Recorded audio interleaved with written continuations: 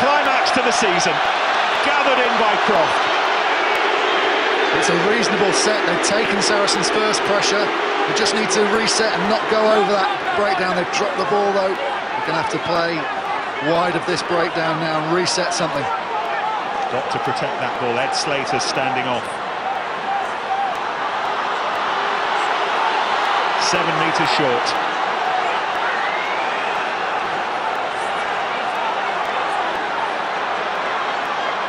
Not really been a vintage season, I think it's fair to say. But once again, the cup final is heading towards the most dramatic of conclusions.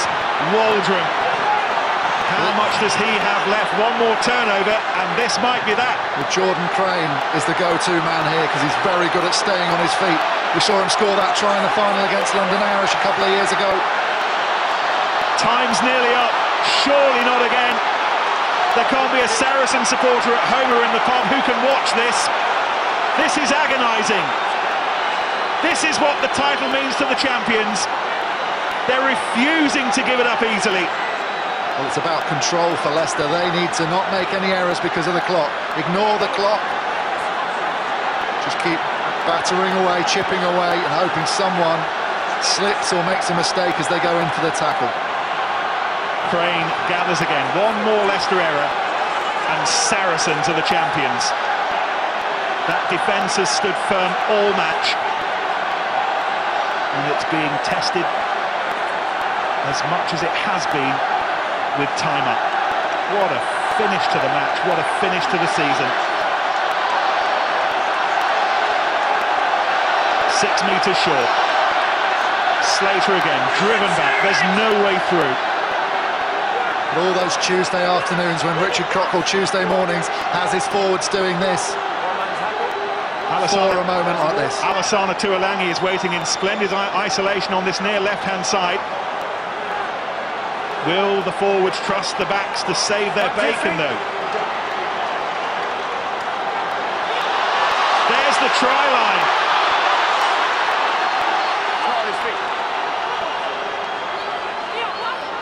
Crane wanders in, drives to the line.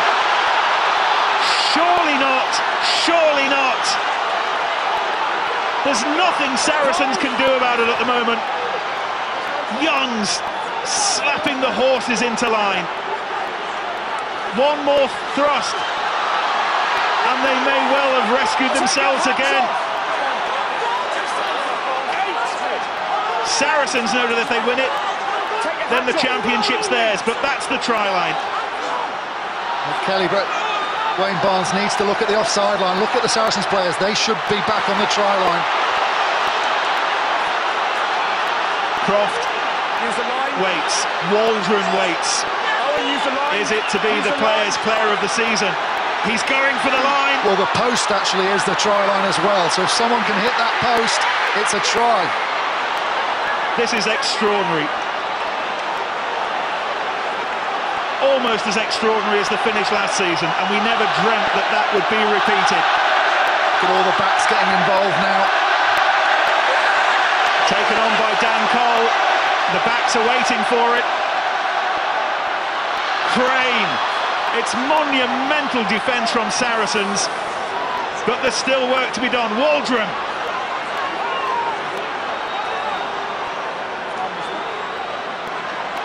'23rd phase in the final play of the final, and still we don't yet know who will be the champions.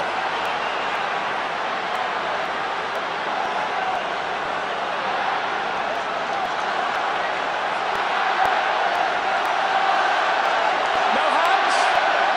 The ball's out. What's Young's doing here? Shown no inclination to use the backs just yet. Toby Flood suggesting they get on with it. No hands. Well, Alex Tuolangi's moved off his wing now and has gone more into midfield. Oh, it's like the 15th round of a super heavyweight contest. One more punch, one more slip bind, and the contest will be over.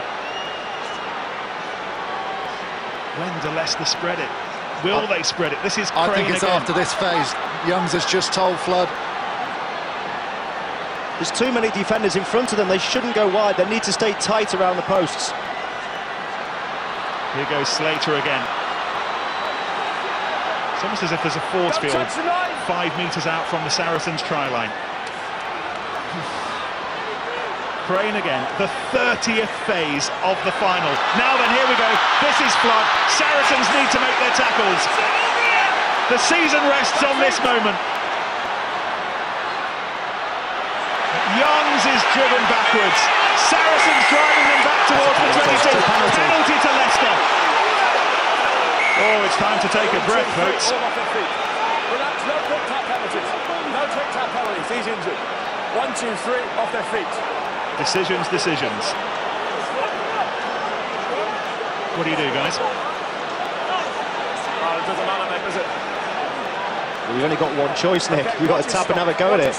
I personally would get Alex Tuolangi running from distance, running from depth, tap the ball and give it to him, make him make the initial contact. I don't think they'll do it. I think they'll give it to Crane or Waldron. Crane will probably tap and go himself. The other option is to set up the scrum and use Boris Stankovic and Cole's power and try and get a march on, get the Saracens backline motoring backwards before the ball comes out. 10 metres, Stewie, they all right where they are? Saracens' defence then was so impressive. They were so good that they had Berger stood out in the midfield just in case he was man-marking Tuolangi. And that tells you a lot. If you can defend like that with 1 or 2 of your forwards down around the breakdown, that shows commitment, it shows an unbelievable desire to win this trophy. We'll get everyone off the pitch and then we'll start. Time was up about 10 minutes ago, but still we play. 6 minutes of added time. It's taken by Jordan Crane. And still 10 metres away from the try line. Back feet. Took 6 minutes in the last passage of play. Let go. Whose will is Steve, strongest? Let go.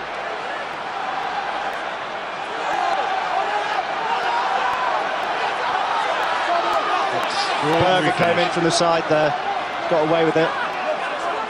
Well, that's Leicester almost being out-Leicestered, aren't they? Give away the penalty because it's not enough for Leicester. You can afford to give away the penalty if there's any chance that you can get away with something. Take a step, Kelly! Steve Borthwick crawls out of the ruck. In the darkest corners, Leicester are searching for inspiration. Flood did really well, but the tackle was a really important one, and it was made by Farrell. What a match Farrell has had. Crane, though, continues to bang at the door. And it's a penalty to Saracens. The debate ends. An extraordinary finish this year lands their way. They still need to kick the ball into touch. Owen Farrell can't do it because he's got cramp. He's going to give it a go. Away it goes into the east stands, and Saracens are in orbit. The 12th Premiership win in a row at the end of the season was their most important because it means that they are the champions. Well, there's an old adage in rugby, Phil Larder's favourite saying, defence is what wins you trophies. And today, defence won Saracens the trophy. All the way to English champions for the first time. What a feeling, what a day to end the season. The winning run is now complete.